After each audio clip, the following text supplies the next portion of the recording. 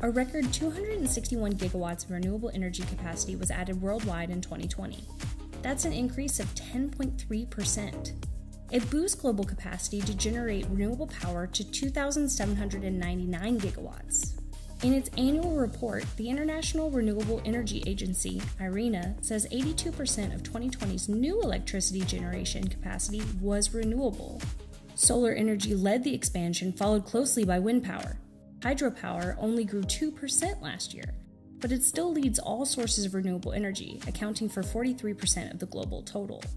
China added 136 renewable gigawatts last year, while the US installed 29 gigawatts. 36.6% of all electricity generated worldwide now comes from renewables.